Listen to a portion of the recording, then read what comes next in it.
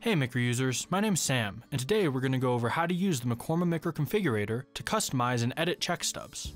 Mekorma provides an extensive library of default formats to choose from, and they can all be formatted according to your needs. But first, we want to remind you that before making edits or changes to a production format, it may be a good idea to save a copy in case you want to revert later. In this video, we'll cover the following uses of the configurator. First, adding and editing fields and regions to check stubs. Second, resizing and aligning fields and regions.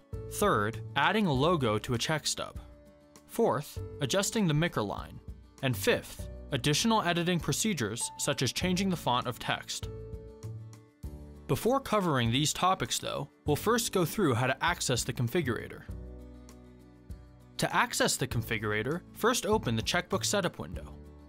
Then select a checkbook and a check format that you want to make changes to. Now, click on the link that says Primary Check Format. This will open the configurator.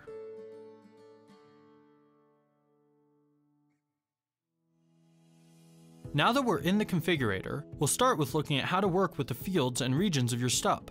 A stub region can be added to the stub file by first clicking on the Add Elements button in the Home tab, and then the Add Stub Region button. As you can see, a blank stub region has now been added to the check stub. You can adjust the position of a region by clicking and dragging it, or by selecting it and positioning it manually in the Properties panel.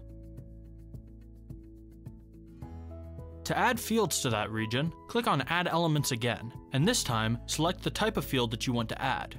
In this example, we will choose Date. Click Add Element. The new field has now been added, but its default location is off the stub itself. To move the field to its desired location, you can either click and drag the field, or you can select the field and adjust its position manually in the Properties panel, just as we did with the region. To resize the added field, you can click and drag the borders as such, or adjust the size in the Properties panel.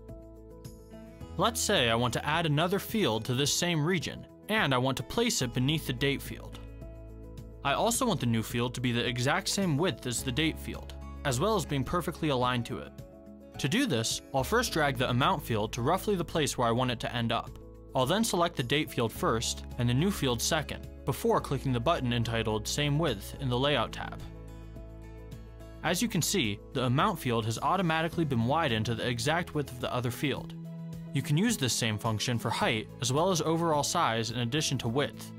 The fields are still not aligned correctly though. To address that, select the fields again in the same order as before, and choose Align at Center in the Layout tab. As you can see, the fields are now perfectly aligned. You can align any field to any border of another field, in addition to the vertical and horizontal center or middle. You can also resize and align entire regions through these same processes. If you want to add a logo to your check stub, click the Add Elements button. Then, select Add Picture. Locate the picture you'd like to add, and click Open. As you can see, the new picture has been added to the check stub, but it's much too large. Conveniently, you can resize images within the configurator after they've been imported by clicking and dragging the borders, or in the Properties panel. Once the new logo is sized up correctly, simply drag it into place. You can import JPEG, PNG, GIF, or BMP files this way. Now, we'll examine adjusting the mickr line. The mickr line will start automatically positioned based on the location of the region it's in, so realigning may not be necessary. But if you find that the mickr line isn't aligned correctly, you have two options. You can either adjust the position of the whole region, or you can adjust the placement of just the mickr line itself. To adjust the placement of the mickr line, first select the check region that it's located in. Then, you can adjust the parameters of the mickr line horizontally or vertically in the Properties panel on the left-hand side of the window. As you can see, the values of this mickr line begin at 1.9 horizontally and 0.2 vertically, and when I adjust the value of either field, the placement of the mickr line changes accordingly. Through this method, you can adjust the placement of only the mickr line until it lines up with your desired positioning, possibly determined by your mickr gauge. If you don't have a mickr gauge and you would like one, please feel free to contact Mekorma and we'll send you one free of cost. You can also select to hide or display the mickr line by unchecking or checking the mickr line box.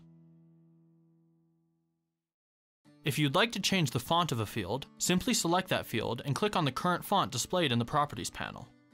Then, choose the font that you'd like to change the text in the field to and click OK. If you'd like to copy a field, simply right-click on it and select Copy. And then, right-click again on the desired location of the field and choose Paste. You can also copy and paste entire regions through the same method. Similarly, to delete fields or regions, simply click on them and select Delete. And that's how you use the Mekorma Configurator to customize and edit check stubs. If you need more information on any of the processes mentioned in this video, please view the page linked in the description of this video for additional resources. We hope this video has been helpful, and if you have any questions, please don't hesitate to contact us. Thanks so much for watching, and we'll see you next time.